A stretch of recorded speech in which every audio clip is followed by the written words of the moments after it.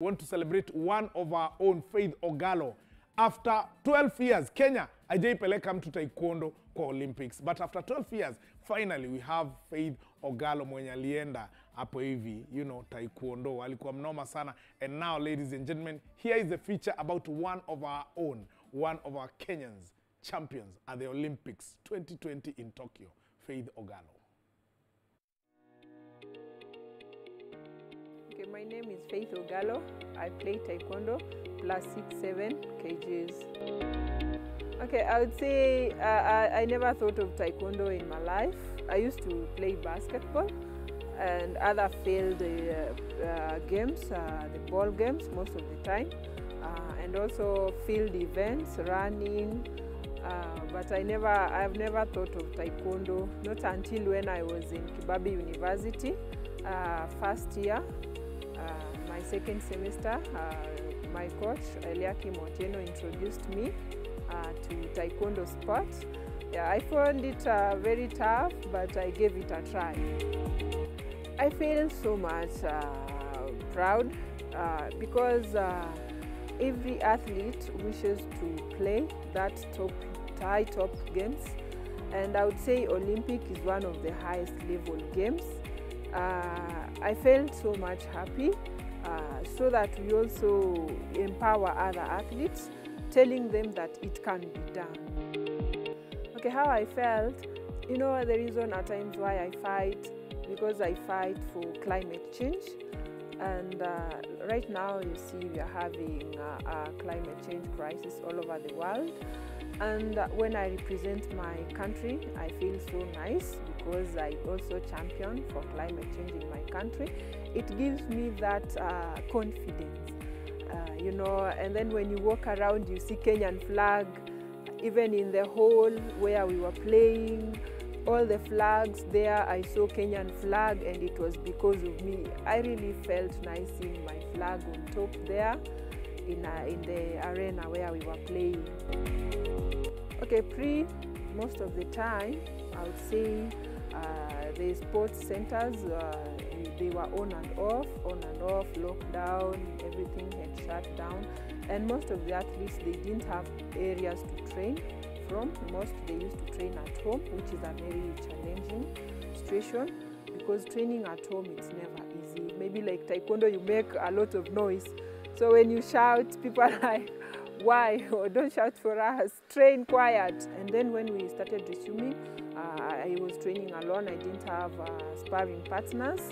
You know, it was also a challenging situation.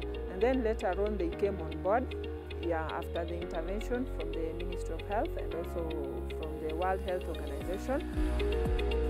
And then I would say later on, going for competition, we never got enough exposures. Kwenda hizo international games, we didn't get enough. I remember we only went for one in Senegal African Championship, and for other athletes in Tokyo, the way I saw them, they've been doing this, competing amongst themselves. You see a problem in Africa, we don't have so many competitions, unlike in European countries, they organize tournaments amongst themselves, a state over a state, and then they compete, and they are high-level ranking games. And so you see, we are lowly ranked because we didn't get enough exposure. But all in all, we had a team from National Olympic Committee, counselors who were helping us to go through, psychologists, they were helping us to go through. Yeah, I would say that. And then also more challenges on interaction. You know, in a bubble, you are not supposed to interact with other people.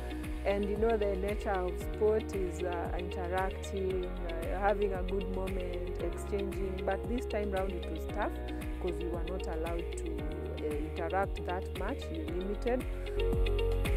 And then also fans. You know, sports, it's very fun when we have fans around, you know, cheering, making noise, but this time round, there were no fans, so, you know, it was very, very, very emotional and very hard, but we went through it, yeah, I would say that. Yes, I would say I felt supported because the government has been supporting me. Kibabi University, they've been supporting me. And also Climate Change Unit, they've been supporting me. Because you know, I was training at the same time I was doing my field attachment. You know, they were giving me that flexible schedule, and I felt so much supported, even from my family. They really supported me. They were like, Faith, go, you can make it. I had friends, media house, everybody was like advertising me everywhere. I really felt supported. And also we had so many stakeholders, Tusker coming in. I remember charity sweepstake. So many people came in, and we really got enough support this time round. I would say so many people supported this 2020 Olympics, and I would say that that was a good move for Kenya. In future, I would say I had so much wished to become a climate change ambassador, or if it doesn't work, a minister for sports. Because I really see how Amina Mohammed really work in sports, and I've been actually admiring her, the way she has really supported sports when she stepped in.